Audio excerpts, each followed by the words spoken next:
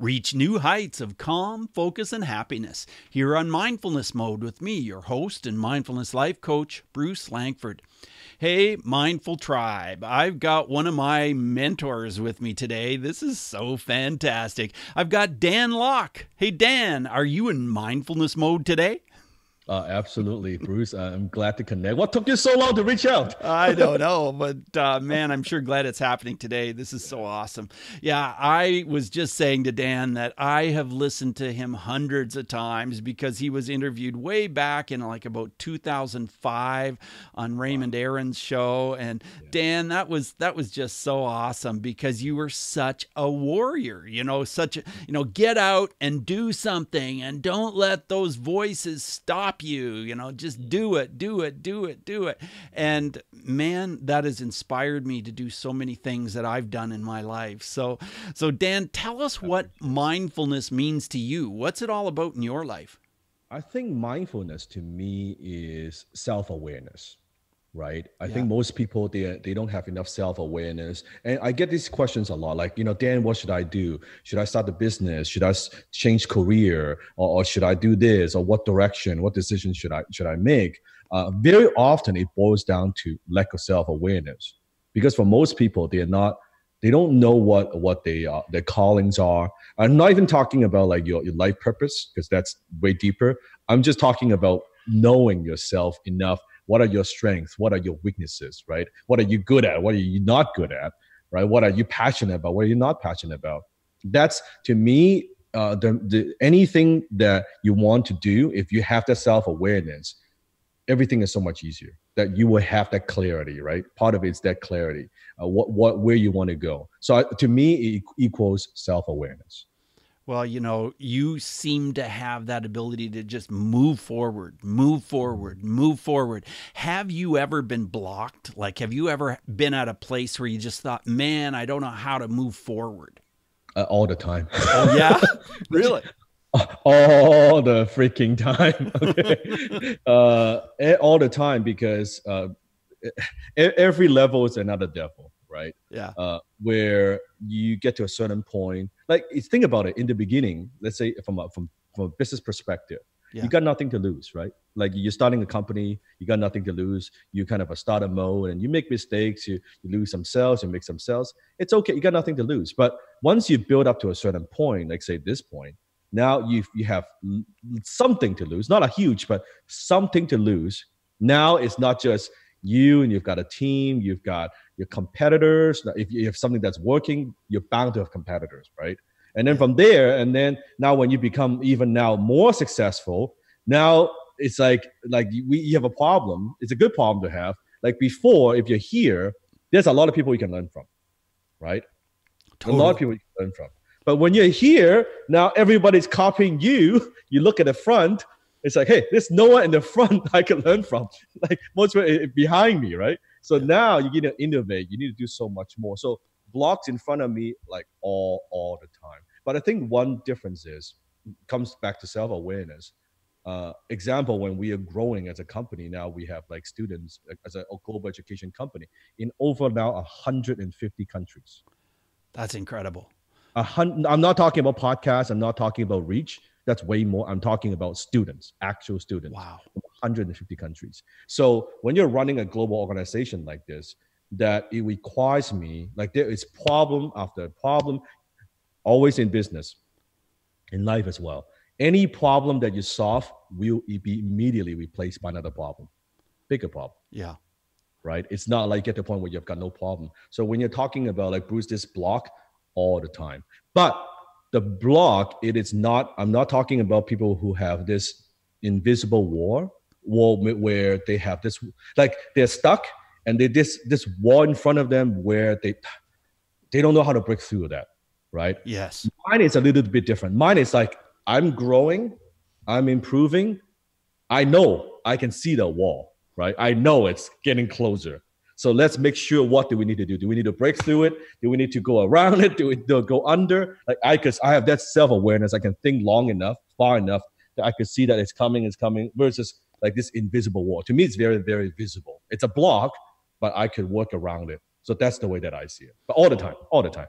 Yeah, well, speaking of blocks and challenges, you were 14 when you came to Canada from Hong Correct. Kong. Tell Correct. me about the emotion. Tell me how that felt when you arrived in Canada. You were 14. You didn't speak English very well. How did that feel? Loneliness, Yeah, uh, frustration, resentment towards my parents, right, because I was like, why do you, like, I was okay. I felt I was okay. Why did you take me out of like all my friends that I had, all that, like everybody, from like that to this country, and where I couldn't speak the language. Like Bruce, the first time, when the first few days when I arrived to Canada, I was living in Surrey, right? right, Now, for those who don't know, we're Canadians, so you probably know. Like Surrey is kind of hood, the hood right, in right. Vancouver. Yes. It's not, and I was living in Wally, right? Okay. That's like the worst part of Vancouver, pretty much, right? Yes. Um, And so your I was dad was back in Hong Kong, right? My dad was back in Hong Kong, so it's just my mom and I. We were living in a one-bedroom apartment, right? Yeah. So the first few days when I arrived, I was so afraid of just like, what is this place? I couldn't speak the language, so I didn't go out of the house for days. I didn't Mm, even go out of the house for days. And finally, I had worked up enough courage. I would go out there and like kind of walk around, like I'm talking like a small little 1 block maybe, right. around and then back my home. And it took me like a while before I can walk like a big block, right? Wow. It's kind of, I was so afraid. I didn't know, like I was afraid to talk to people. I was afraid people would talk to me. What am I going to say? So I was this like shy, like just kid who's so afraid of the world. So, and then when I was going to high school, right? In that school, it was a school in Surrey. Right. I was one of the only 3 Chinese in my school, right? So Wow. from there, I got bullied. I got beat up. When you went through a lot of, because I never had this kind of stuff happen in my life, you kind of traumatized by it. When you go to school, you get beat up, Yeah. right? Yeah. You can, I don't know if you can see it, but this, like I've got a scar that's from beat up, right? From gut beating up Right here, under your chin. right on my chin right here, right? Yeah. Um, And tell so me about one of those situations, one of those days, one of those bullies. Tell me a situation. Oh, it was every week. One day I was in my in the cafeteria. Yeah. I was just eating my like the little lunchbox like my mom made for me, right? Yeah. I was just like eating like this, imagine, right? Yeah. So like they have the table here. So suddenly this kid came over. He grabbed my hair, right, just like this, Yeah. yanked. Just He's pull like, you back, pulled your just pull head it right back. back. Say, hey, just like, what's it? What? And it's like, what? Because why are you looking at me like this? Just telling me like why I look at him. I didn't look at him, Yeah. right? Yeah. He's like, why are you looking at me like that? So he's like this, right? He's just like shaking me. You want to fight? I said, well, I don't want to fight. Like I'm like carrying my, like I was a skinny little guy, right? Yeah. It's like Yeah. 110 pounds, maybe. Like, you want to fight? Yeah, let's go fight, right? And he's got a couple other like bully friends right there, right? He dragged me out from the cafeteria all the way out to the playground area, out the door, like Yeah. my hair, like this in front of like a lot of people, right? Because it's lunchtime.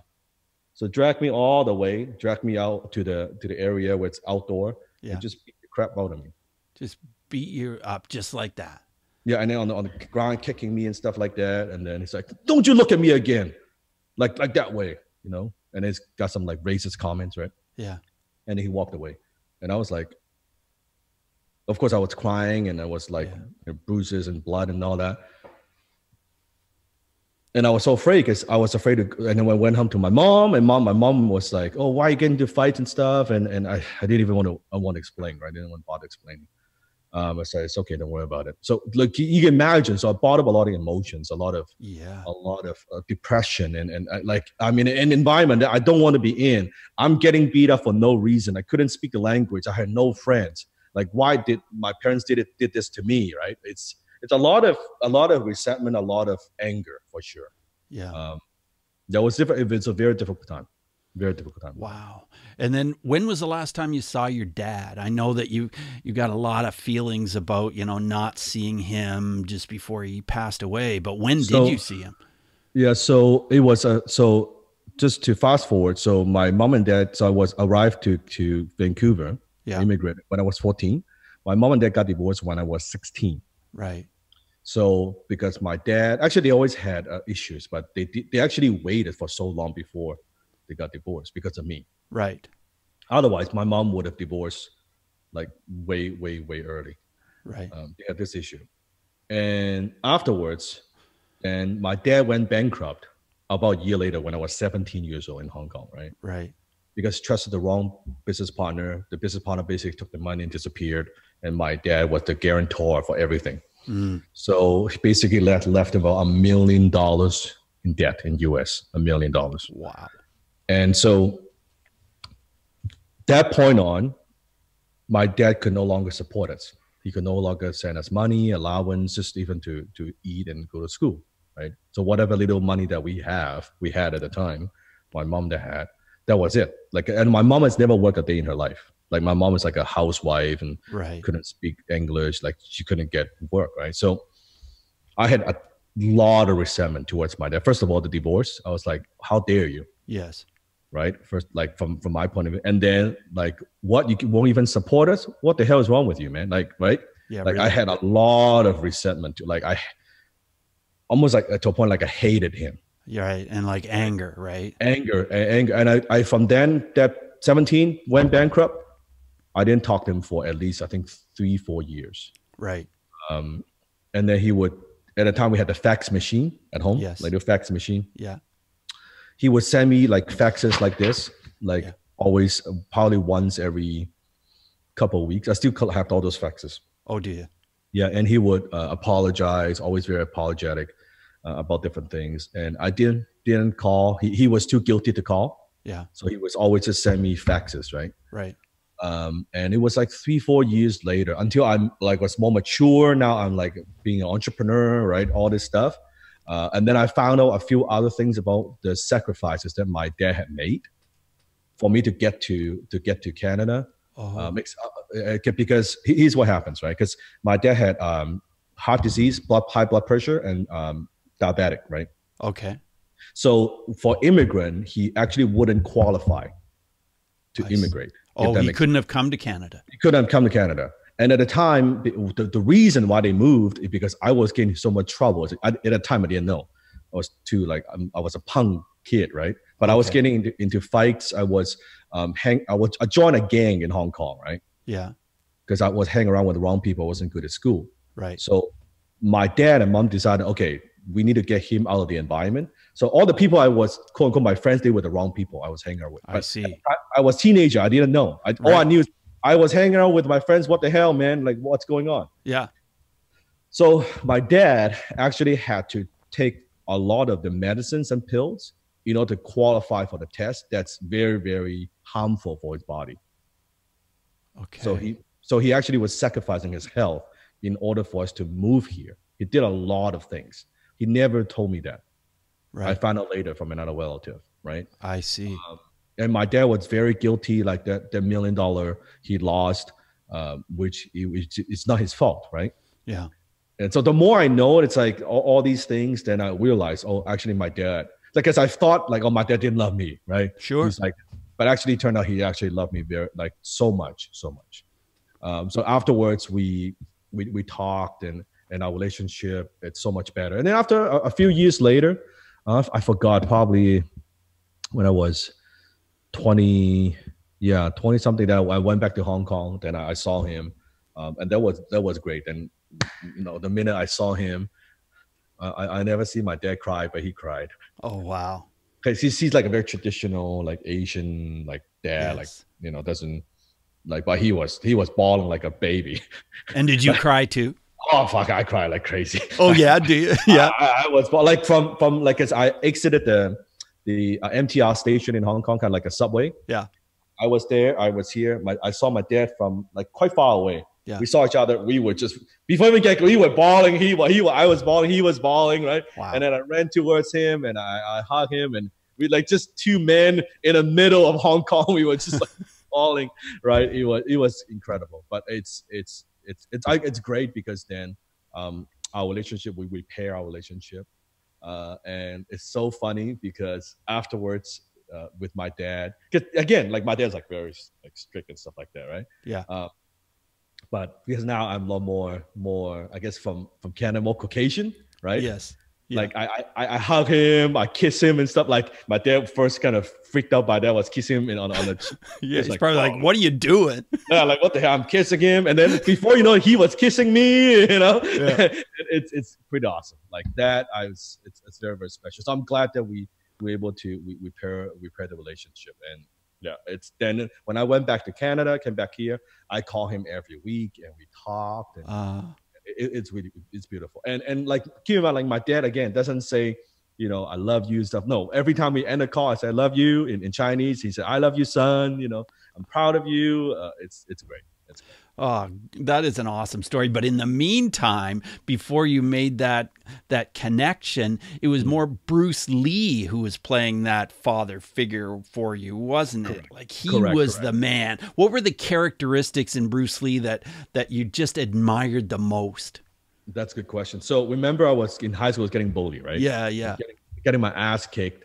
And one day I was flipping through the I always remember, I was sitting in the living room, right? The TV's in here, and I was flipping through the channel, late night cable TV. I saw Return of the Dragon.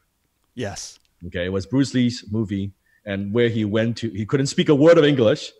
Right. Went to Rome, right? And then all the peers, the restaurant, all kind of looked down on the guy, like, who is this guy, right? Yeah. And then before you know it, he's like kicking ass and like being so cool and kicking all the bad guys' ass, right? Yeah. That was like, I was like, oh my God. Like that after that movie, he became my hero. Yeah, that must have just triggered something in your brain. That was like, wow. Like a guy like couldn't speak English and like kick, like from then on, like within very short period of time, like weeks and days, I joined a karate school near my house. Yeah. Like maybe 5-10 minutes away. So that's my first experience, like learning martial art. And of course, martial art changed my life. So, but Bruce was the one who inspired me like to develop self-confidence. Funny thing is this, Bruce, right? Yeah. That after I learned martial art, the bully who bullied me in school, yes, they no longer bully me. I can believe that. Yeah. And you know what's even fascinating is this. What? Some of the guys who bullied me actually later on became my students. Cool. For martial art. Cool. It is like the most bizarre thing. That is bizarre. And were you able to let go of the animosity? Like, were you able to just kind of like forgive them and everything? Yeah, because when you learn martial art, you learn a lot of things like about your mind, your body, your spirit, right? Yeah. That like it's not about like kicking somebody ass and stuff. Like you learn about yourself, right? When you have that self-confidence, and I forgive them because I know the bullies. Why do they bully other people? Well, yeah, because they feel inferior, right? Because they feel they just want to prove themselves because they have this fear. They have this feeling of inferiority. That's right, because it's usually coming from insecurities. Yeah, for sure. They don't want, well, in case someone bully me, so to protect myself, I need to bully other people to show how tough I am, right? Right. So usually the bully is the coward. Exactly. Because the one who's truly confident, they don't need to bully people to prove to anybody that, I'm so tough and this and that, right? Yeah. So from there, I actually kind of, and that's, I think in some way, I didn't know until later on, but even back then at such a young age, I discovered my calling, right? Where I have this teacher's heart that for martial art, martial art changed my life when these bullies, these kids who are confused, right? Right. And when I can teach them something, and they change. You can see from like just like mean, they're more polite, they're more calm. And I'm like, wow, that's quite a transformation. For sure. Right. And so that back then, Bruce, like my biggest dream was just to be a martial art instructor. I thought I'd open up a little school. Sure. Some class, like a little dojo. And that was my like big dream if I could do that for the rest of my life, right? What I didn't know is now it led me to a different path. And fast forward, like today, really, I was the same guy who likes to have that teacher's heart, who likes to teach, who likes to share, who likes to see people transform. It's just now in a different context, but really it's the same. Well, yeah, and you're just crazy about teaching. You just love it so much. It's just obvious, and you deliver so much content. Like, how do you dish out so many blogs and so many videos and so much stuff? How do you do all that?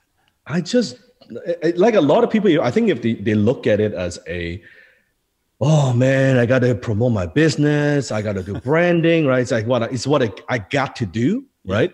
What I have to do, then you don't enjoy it. No. When it's like, Bruce, tell me a hobby that you enjoy doing. Oh, a hobby? Oh, I'm a musician, so I love playing music. Yeah. Okay. What kind of instrument? Well, I play the piano. I play all the instruments because I used to be a teacher in a school, but I play the piano. Yeah. You play the piano. And how often you play? Oh, I play like every day. And and it doesn't feel right if I don't play. I want to sit down and play and just like close my eyes, and it's almost like a meditation. I just want to get into it. Yes, right. And after you play, how do you feel? Then I feel relaxed. I feel like, oh man, that's the best. It's just a great feeling, right? You feel inspired. Totally. It's exactly like that. So I don't feel like, because I am horrible at piano, right? I'm probably the worst pianist in the world. No joke. I used to take a class in Hong Kong, like when I was a kid. Yeah. Right. I got kicked out by this music school. I was I was the only student that's ever been kicked out from that music school learning piano. So I'm the worst in the world, right? So that's funny. So if I play piano, if I don't like playing it, I'm like, oh man, this is so tough. That's not my thing. Right. Right. But it is your thing. So when you enjoy doing it, so people ask me, how do you create so much? How do you stay creative? I'm like, it's like people ask you, Bruce, how do you play every day? Doesn't it take discipline? Right? Don't you have to work hard? Like, how do you get inspired? How do you get good? You're like, that's what I like to do. Yeah. Well, that series Boss in the Bentley you did on YouTube, that must have been so much fun. Was that fun doing that? Yeah, it's just, it's fun. It's productive, right? Yeah. I came up with the idea one day, like, okay, I'm going somewhere. Yeah. Like, I don't like to use my cell phone in the car, right? Because I get, so I'm like, it's like kind of dead time. Why don't we do something? We say we're filming anyway. Let's turn on the camera. Let's mount the camera and let's just do some Q&A. Let's just talk, right? And from there, that's how that series like launched and how it blew up. And now we have like so many episodes, of course. But that was it. And then I integrate more with, like people think about what I do. Bruce, I'll share something, but that's profound. I think it's for your audience, okay? Yeah, yeah. People think about what I do. It's most influencers, most content creators, they build their life around their, like, whatever platform. Like, okay, they build a life around Facebook. They build a life around Instagram. Like, let me take that perfect photo. Or they build a life around YouTube. Okay. Mm-hmm. I'm the opposite. I build these things around my life. So I don't do things where, I just do that for because it looks cool, or that would be a good thing and all that. No, I'm just living my life. I just turn on the camera. Okay, since I'm driving somewhere, let's do some Q&A. It wasn't, you know what I mean? Yeah. It wasn't like, sometimes we come up with cool ideas we want to try, but really it's like, this is like the set that you have. This is my house, right? I have the camera. I turn on the mic and we have a conversation, right? It's pretty cool. Like, it doesn't feel like, I got to open a studio and now it's all serious and I got to, no, it's like, let's have a chat. Let's turn on the camera. Like, that's the only difference, right? Sure. Like, instead of you and I, just two people having a conversation, we just having a conversation in front of millions of people. Like, it's the same to me. Yeah. And you've written quite a few books. You've written more than 10 books, and now you've got Unlock It. And a new book. It's coming out soon, isn't it? Yeah. So we just finished it. It's coming up probably, I would say, May and June, but we have so many of like fans from all over the world. They're already pre-ordering it. Yeah. So the Unlock It book, it's last time I wrote actually a book is my last book, FU Money. Right. FU. Yeah. That was really did well, didn't it? That was more than 10 years ago. Yes. This is my proudest work here. Oh, is it?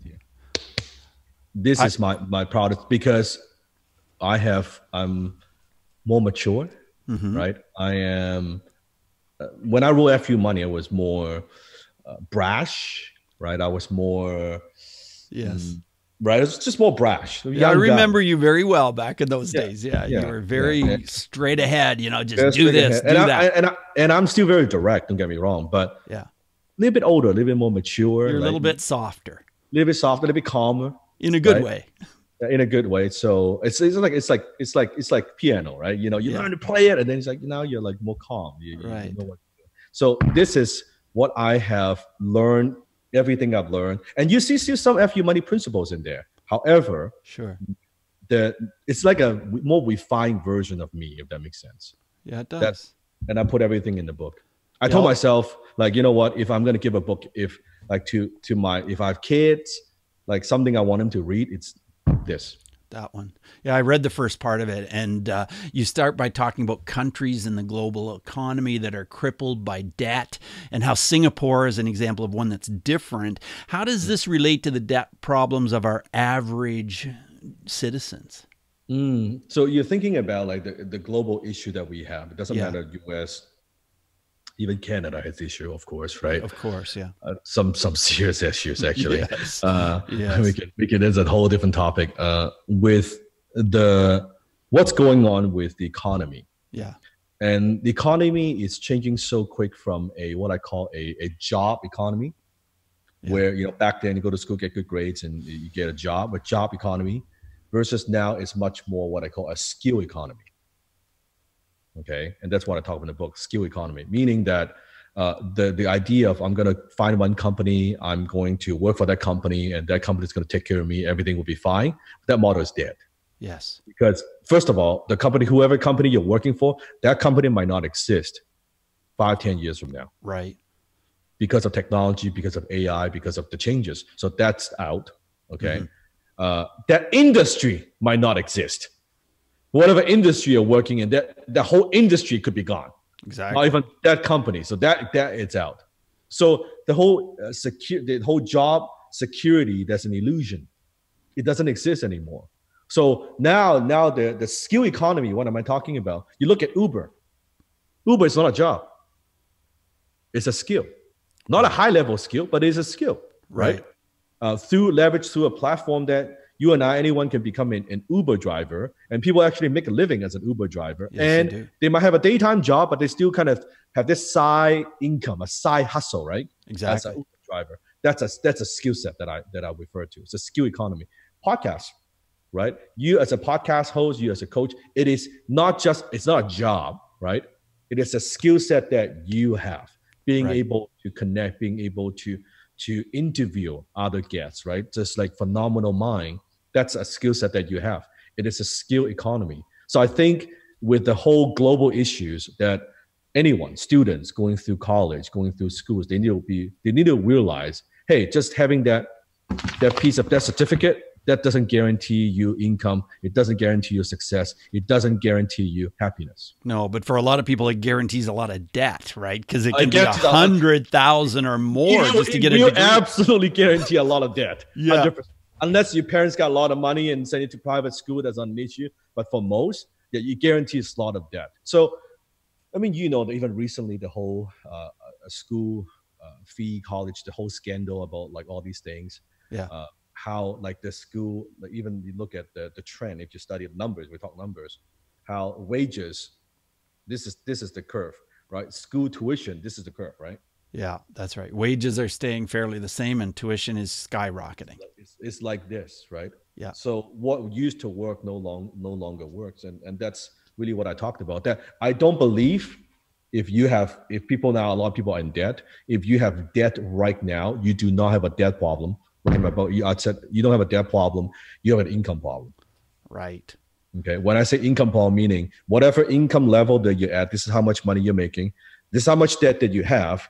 For most people, if it would take you a long time with the current income to pay off this debt.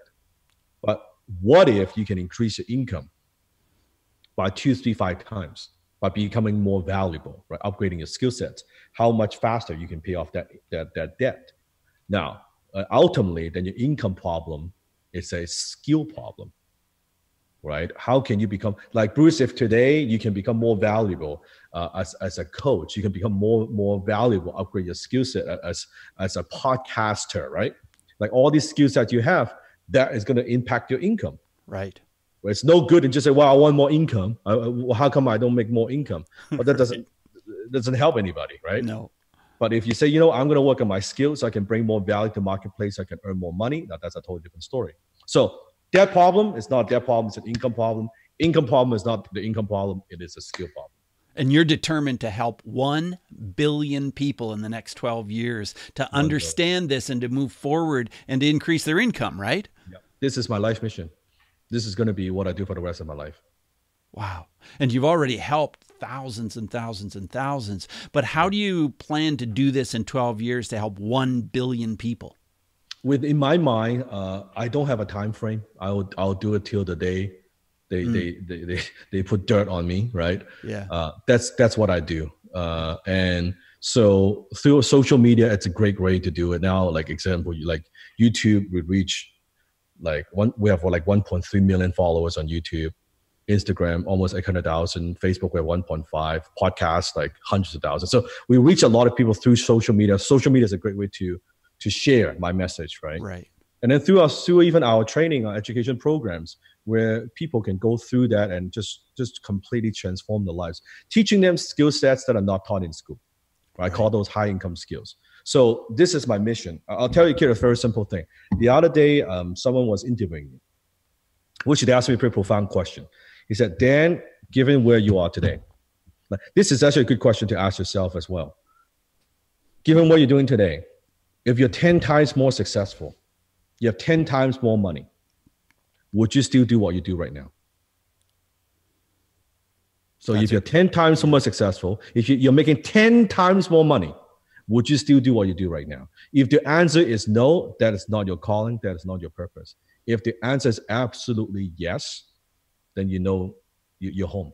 This is what you're meant to do. And I asked myself that. The host asked me that question. I said, absolutely. How do I know? Because I am, compared to where I was making before, and I was already like very successful financially. Yes.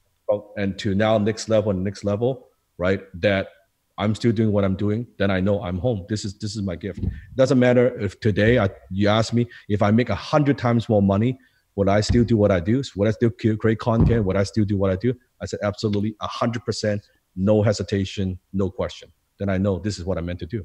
Yeah, that's simple. Awesome. That's awesome. Right? Dan, what does the word significance mean to you? In this book, I'll read you the subtitle. The Master Key to Wealth, Success, and Significance. I didn't know that was a subtitle. That's the subtitle. So I think in life, we go through 4 stages. The first stage is what I call survival. Right. Survival. You and I know it's paying the bills, right? It's putting food on the table, just like surviving, have a roof over our head. Like that's survival, right? Right. And most people they live kind of in this mode, paycheck to paycheck, right? Yeah. And then the next level is what I call security. Now we're talking about kind of the middle class, right? You do have a roof over your head. You're kind of paying the bills. You may have a little bit of debt. You have a steady job, and you have maybe a little bit of investments, hopefully. But you also maybe have a little bit of debt. But you're secure. But you know a lot of people that are, even in Canada, right? Yeah. They're secure. They have a decent life. It's okay. They might take a couple of vacations a year, but pretty middle class, right? Steady life. And that's like majority of the population. And then you have the third level, which is what I call success. Now, when it comes to success, now you don't just have everything you need, you have everything you want. Right. Okay, now you're not just like driving a car, you're driving the car that you want. A Bentley. Yeah, Bentley, a Rolls Royce, a Aston Martin, whatever it is that you like, right? Right. You're not just living in a house, you're living in the house, like your dream house. Exactly. Your dream neighborhood. You go on vacation, you're not staying in like, Motel 6, you're staying in, a nice hotel, right? Yes. The 4-star, the 5-star, right? Now you're living a good life. You're successful. When I roll FQ money, Bruce, I was level 3. Okay. And I thought that was it. Like I thought that's you thought you'd reached it. I thought this is it. Like this is what I dream about. Like I have a good life. I have a successful business. I have income, like a lot of income coming in, right? Like this is cool. Like I can buy whatever you want. I'm driving a fancy car, like all this stuff, right? Sure. But I didn't know there was one more step. and that's significance. Right. And I knew this because there was a day at home. One day I wake up in the morning. Yeah. Now, I never get depressed. I don't get depressed. I'm always a very optimistic kind of guy, always. That day I woke up, Jenny, my wife now, Yeah. next to me. I wake up and suddenly I have tears coming down my eyes, coming down my cheek. And it was freaking Jenny out because Jenny was like, whoa, because she doesn't see me cry a lot. Like I'm talking, I don't cry, right? Right.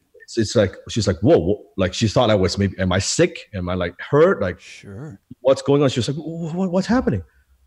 And I said to her, you know what? I actually don't know. I don't know why I'm crying. Wow.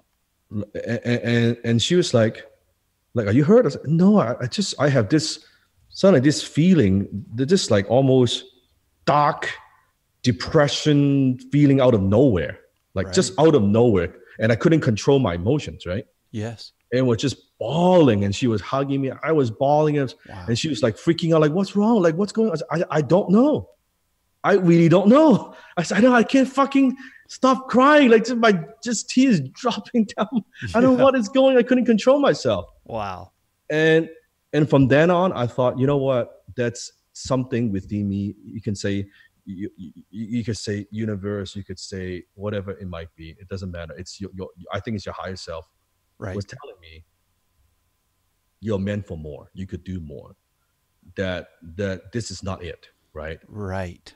And from then on, I shift my focus. I asked myself the question, when was I the happiest in my life? And guess what, Bruce? When was I happiest? It's when I was teaching martial art back in high school. Way back before all that money and all that success. That was why I was the happiest guy on the planet. When I was teaching, just impacting people and doing that. I could do that. That was my goal. Open up a little dojo. Of course. And I said, then I fast forward. I said, you know what? If I could do that all day, if I could build a business around that this is what I do all day, every day, what would happen? And I did exactly that. And fast forward, and here we are today, right? And that's how you transition from success to significance. When you are significance, to me, is not about, oh, I'm special, I'm better. No. Significance. I hate to say it sounds so cliche, but it is like, what's your legacy? What's your impact in the world, right? And for most people, I see even friends who are very successful entrepreneurs. Right. They're stuck at success. Right. And they don't understand significance. They don't understand significance. They don't understand there's like, this is, you get the money, you get the wealth, you get all that stuff. That's all cool. Like, it's fine. But when you get to significance, now the question that you get up in the morning, it's not, okay, how could I make more money, right? How could I build my little like thing? You're not focusing on that. You're focusing on what gifts, what talents can I bring to the world? How could I impact more people? Like your focus is completely different. And so from that morning, you changed things. What was the first thing you changed in your life, Dan? I shut down a bunch of my companies. Oh, just like that. Just like that. Either I sold them or I shut them down. Wow. Why? Because I look at those companies. Why am I doing it? Just to make money. Just for the money. Just for money. Like I don't want to do that anymore. So I almost like some of my partners, I just gave it away. I said, take it. My shares, just take it. I don't want it. Because I said, I don't have a passion for this. I cannot see myself doing this. So shut down, gave away all that. Like I'm talking from that to like this. Just narrow that down. Narrowed it right down. Narrow that right down, right? And then I started teaching in some way, shape, or form. And I was teaching at the time. I had a Vancouver entrepreneurs group, which like for next to nothing, really. I just want to teach. Sure. People can come, pay not a lot of money. They can just come and learn, right?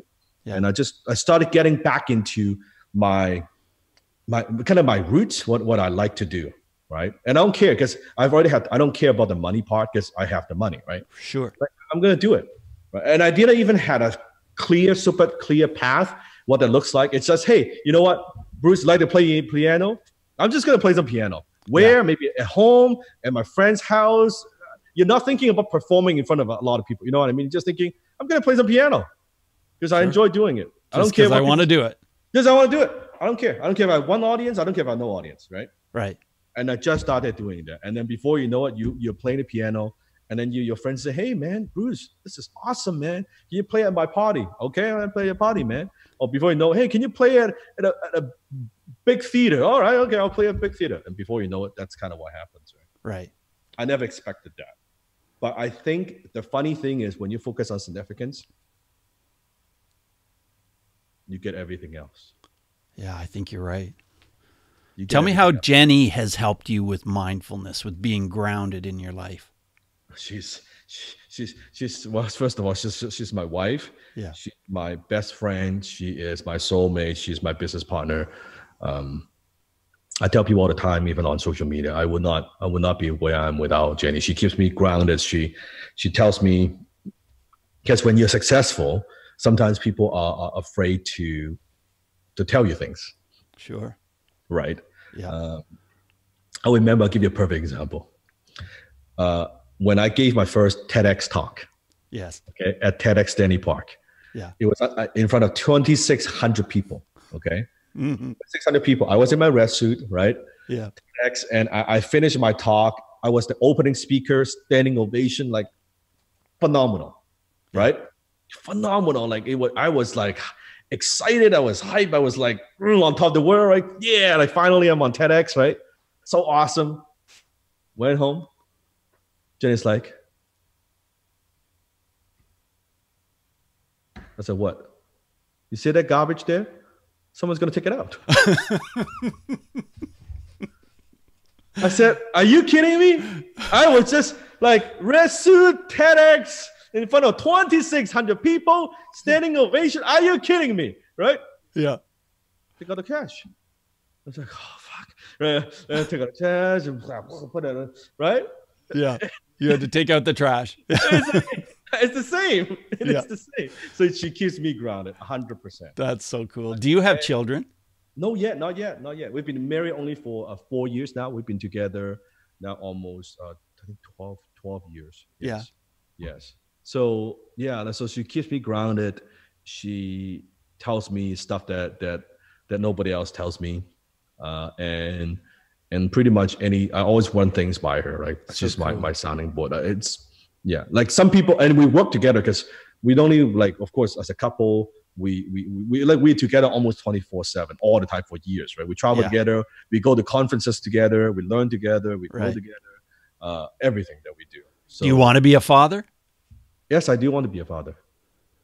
Yeah. Yes, I do want to be a father. But I think now we have so much going on that I think maybe in a few years. Well, I didn't become a father until I was almost 40. And I didn't think I was going to be a father. I was starting to think, okay, this is not going to happen. And then it happened. And I'll tell you, it was an amazing experience. And it still is. My son's 17 now. And it's just been absolutely phenomenal. I believe you. I've talked to my friends who are, and again, goes back to that significance, right? Yeah. Where it's, but I have that conversation with Jenny too. But in some way, it's so interesting. Although we don't have kids yet, but I feel like I have a lot of kids. I do really feel like I have like seriously, like even like my team, I call them kids. Like they live in my house and stuff. How many do you have on your team? Right now on the Dan Lok organization, probably 40 something at this point. Right. Not including, like, these are like full-time people. There are 40 somewhat people. I have 20 somewhat people just on the media side. Yeah. Wow. Well, I want to ask you 5 quick answer questions, Dan, if that's okay. The first one is this. Who is one person, and I can only guess who it is, but one person who has influenced mindfulness in your life? No, it's Jenny, is no doubt. Yeah. It's Jenny, 100%. Because she's the one that keeps me grounded, that tells me stuff, and 100%. For sure. So how has mindfulness affected your emotions?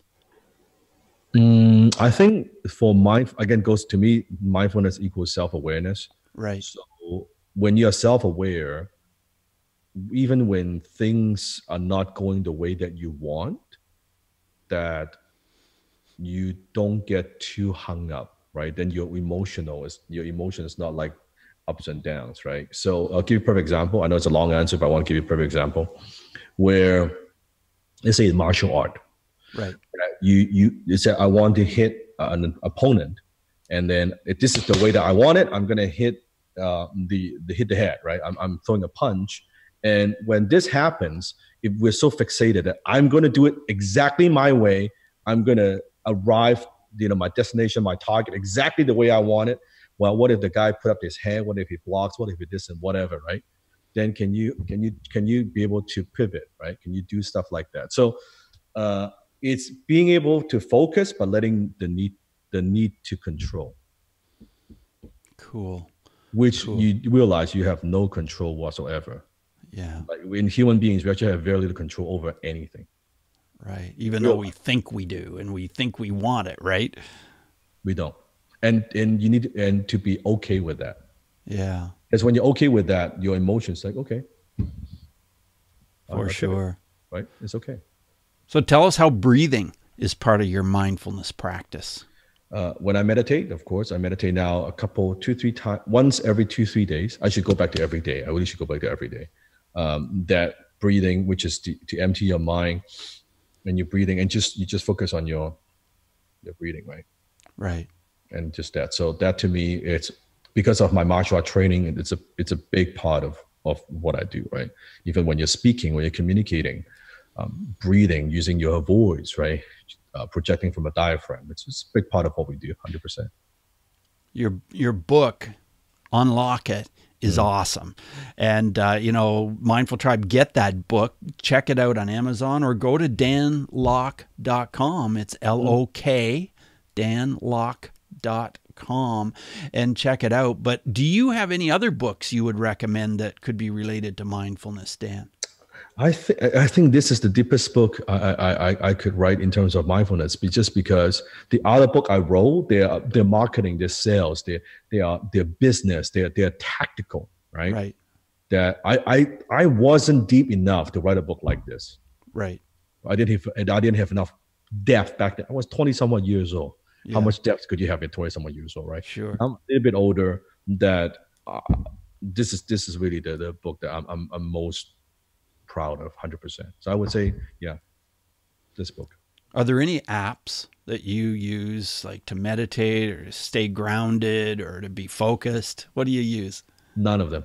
None of them. Okay. I don't use app. Like my cell phone has so few apps. It's crazy. Oh yeah. I'm trying to, think about, I know a lot of people use different meditation app, and it works for you great. I believe in simplicity. Yeah. I believe in the less fancier, the better. Like people ask me, what do you do to like set goals, and what's your app that you use? You know what? I say good old paper and pen. Sure. My little journal, like that works perfectly fine for me. Nothing fancy. I like to keep it very simple. So no, zero. Just you want to meditate, if you can focus, you can go in that, boom. I don't need to put on something. I don't need none of that. So I want to simplify. Even manage my day-to-day life. I fear a few apps, because I think the more apps you have, when you're striving for efficiency, it's not about efficiency. It's about simplicity. And simplicity is the ultimate sophistication. Yes. Yeah, I like that. I like that quote, Dan. Yeah, that's great. What's the first thing you do when you get up? What's your morning routine like? I listen to my Attitude Gratitude, which is on YouTube. It's free, but I type in download Attitude Gratitude, you can listen to it. So right. That's a voice audio that I did for myself every day, focus on what I'm grateful for before I do anything else. Right. I want to put myself in that state. And then the same thing, brush, shower, and then I drink lots of water in the morning. I don't drink coffee. Right now I drink my green tea. I drink my green tea. Right. And from there, and sometimes usually in the morning, I like to do yoga and just stretch. Right, and do like stretching and all that stuff. So that's like a good full hour almost before I do anything else. I don't see Bruce. The most difficult thing to do in the morning for most people. Yeah. Oh, they get on their phones before you do anything. You go touch that phone and you open up your email, your social media, all that. Like then you get sucked into like this whole world Yeah, you problem. do. You do get sucked into it. Yeah, like before you know, oh my God, like I'm like, 2 hours in, I haven't done anything. So no, I don't do any of that. Like that's the first hour, and that's I think probably the best advice I could give to people. Keep it to yourself. That's your me time, right? Give your Definitely. body, like fuel your body with water, hydrate, mind, focus, clarity before you do anything. Before you jump into email, before you jump on the phone call, the meeting, and all that stuff like that. One.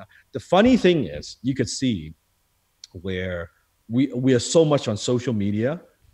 I'm actually not on social media a lot. No. No, I'm Yeah. not on social media a lot So because you just create the content and you get somebody else to put it on social media. Is that kind I've of got it? a whole team that takes care of that, right? Sure.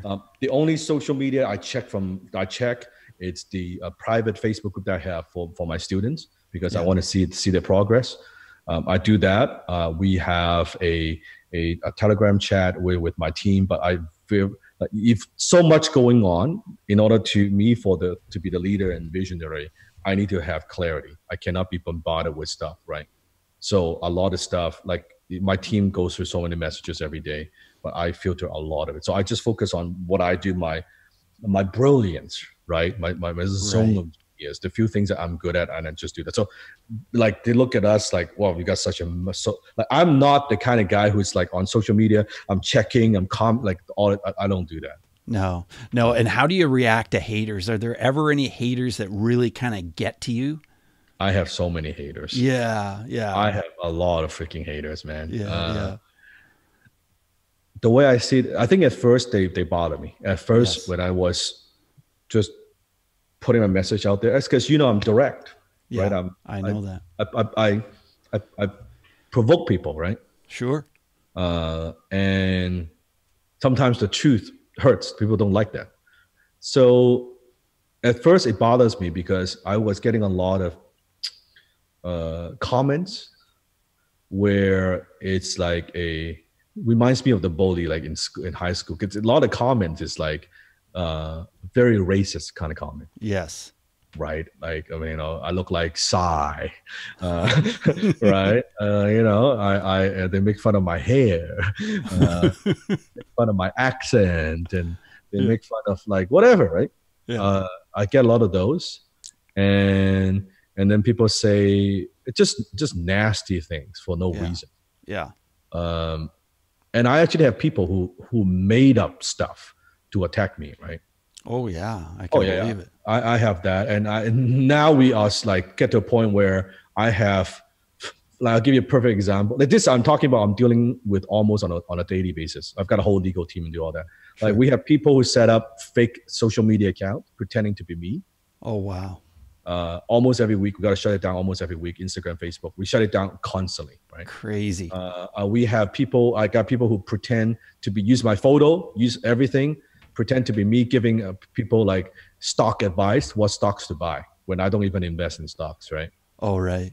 Yeah, we have that happening, but that's part of it, right? That's all part of when you're impacting a lot of people. It Sure. comes with territory. So at first it bothers me. Now it really doesn't, because when you get so many of them, you just kind of you get used to. And most of the time, I do know. I think I have enough understanding of human beings that when people listen, let's say when people listen to you, when people listen to me, when they watch a video, when they listen to a podcast, they're not actually listening to what we say. You know that, right? Right. Right. They're not listening to what we say. They're listening to what they want to hear. They're Sure. listening to what made up stories they have in their mind, which is kind of like a filter, Yes. right? Yes. It's kind of like a filter.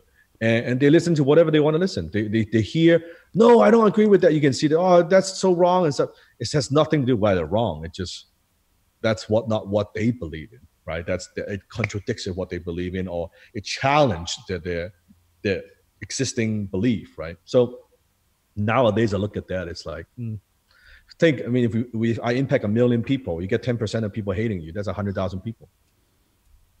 That's a lot of people. Yeah. A lot of people. So our reach at this point, it's about, in terms of social media combined on a weekly basis, I'm talking about exposure. like Yeah. views and stuff. It's about 10 million per week. Wow. That's a So lot of people. that's about 40 million per month, right? Yes. And by the end of this year, probably it's going to be 100 million per month. So 10% of that's a lot of people. Yeah, that's a ton of people. It's a ton. It's just like whole half of Canada right there. So, Yeah, exactly. so then I'm like, do I want to spend my time focusing on that, or do I want to focus on the people that I see that I've impacted them? They walk up to me on the street and thanking me that I've helped them, impact them in some way. You know what? If I focus on significance, I cannot do what I do if I focus on haters. Of course not. Yeah. I just cannot do what I do. So I spend all my time just focusing on the people that I impact. And I almost have this the mindfulness that I've just blocked it out. Right. It doesn't bother me, like zero. Now it's zero at all. Like it does. I laugh sometimes. I see some funny stuff. Yeah. I see some funny stuff sometimes. You focus on significance instead. Yeah. I'm like, you know what? If two people say certain things about me, and then it bothers me, it robs my creativity, it robs my motivation. What good does that do? What's the funniest thing that you heard in the last week or two that somebody did? Yeah. Right. So it's let's say again. I said, what's the funniest thing that somebody said in the last couple of weeks that made you really laugh? Let me see. I'm trying to think. There's so many. In common, I'm just thinking. Let me think. I think on YouTube, I do get comments. Yeah. Where I'm trying to think.